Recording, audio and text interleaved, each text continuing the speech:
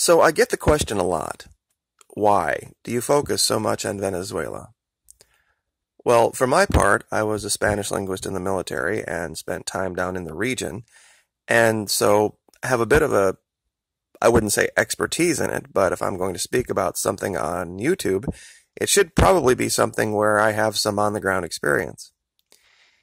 The real question that you need to be asking yourself is, why was the current administration so focused on this? Because through all of the election and all of the promises and all of the bluster, you didn't hear much about this. But within the first 100 days, the current administration reaffirmed their commitment to continuing the President Obama-era policy of sanctioning Venezuela and hired a Goldman Sachs banker to do it, Steve Mnuchin. And you can look that up. I actually did a video on it quite a while ago. That it was a first 100 days policy. You see, the reason is not just oil.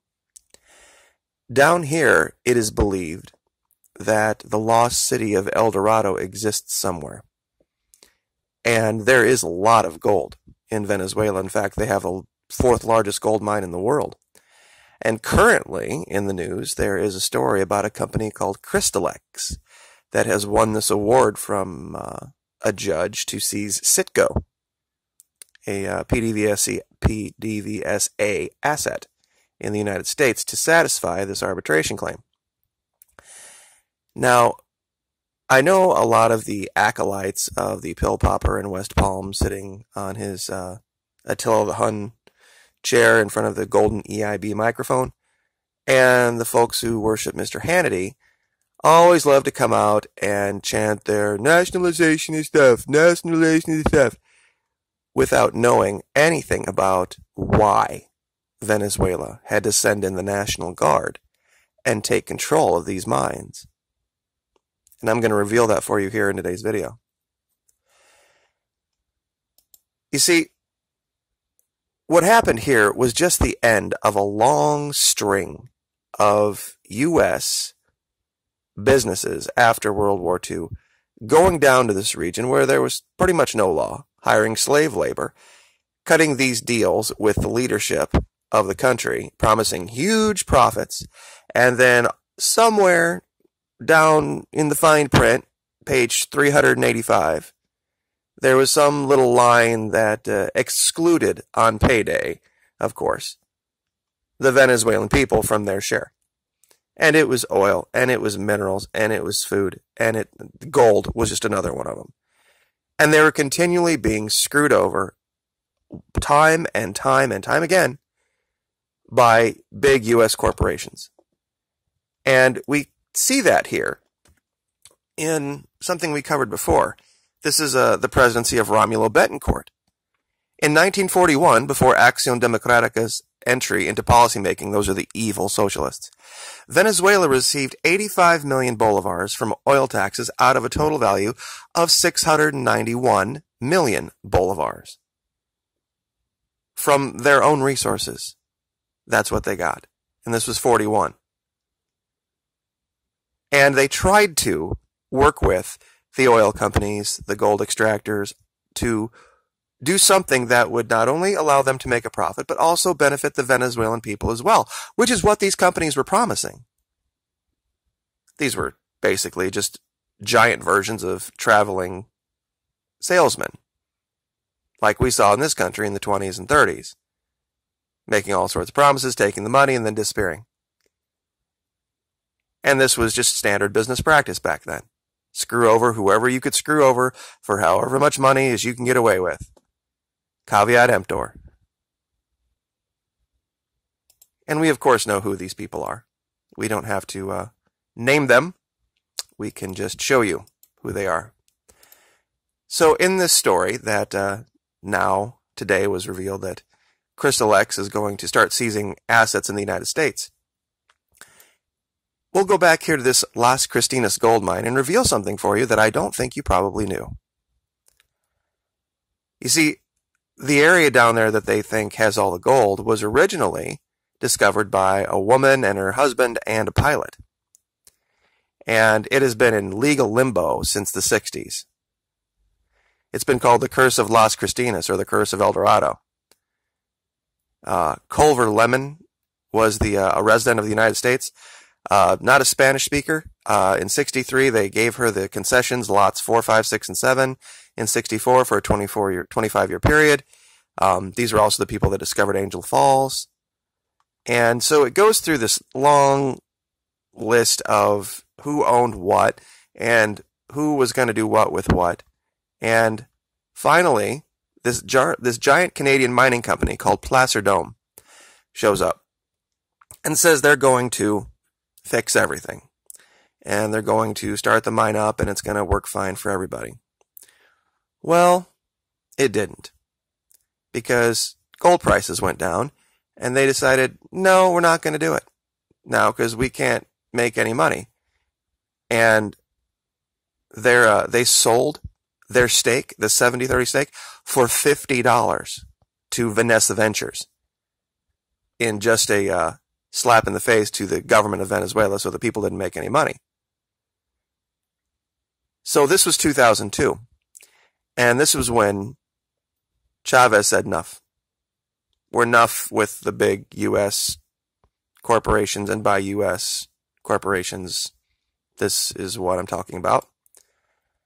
We are going to take control of this, and we're going to get the gold out of the ground for the people of Venezuela.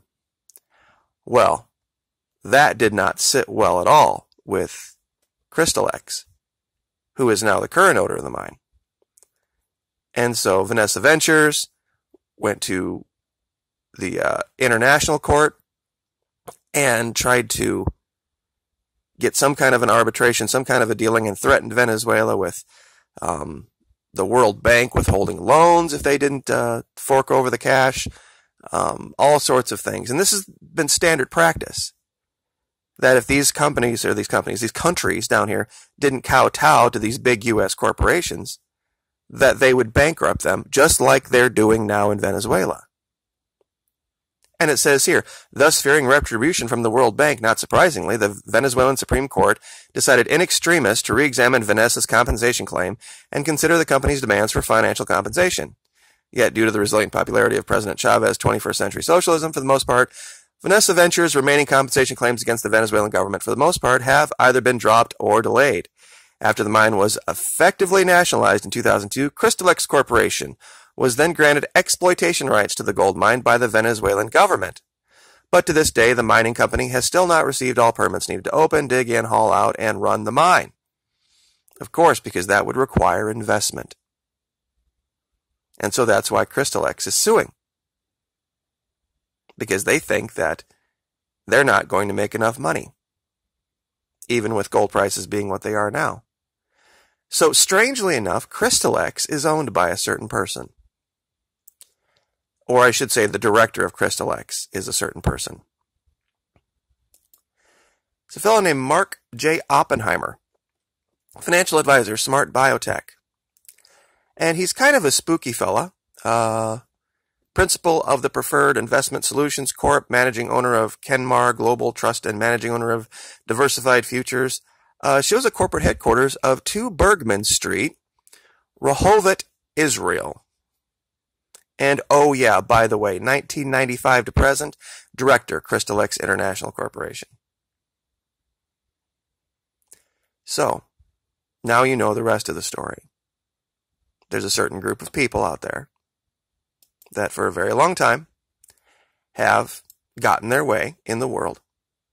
And when you come between them and their money, or what they think they're owed, they will do whatever they think they need to do to get their money or what they're owed. And if that means creating havoc in a country, hiring people to kill the leaders of countries, they'll do it. And I don't think I have to convince any of you of that. We've seen it over and over and over again. This is just the first country down there that said, you know what, bring your worst. If you want to burn it down, fine. We'll burn it down. but we'll watch it burn before we hand it over to you willingly. And this is the story of what's happening in Venezuela. They had the audacity to say, you know what? We'll work with you, but if you try to screw us over, we're not going to allow ourselves to be screwed over. And if you go to international courts, that's what it's going to take. And if you want to come here and you want to start a war over it, fine. We're going to fight, and we're going to stand up. We'll hand out guns to the people.